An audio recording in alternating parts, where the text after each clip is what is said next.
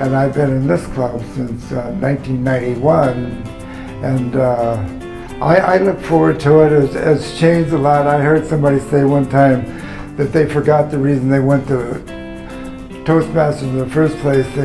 They went for the companions.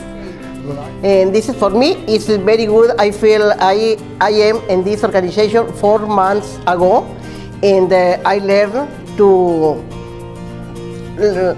listen and speech. That I enjoy doing. I enjoy getting up in front of people and talking, and it gives me a chance to do it, and it gives me a chance to tell my stories and all that, and it's a great outlet.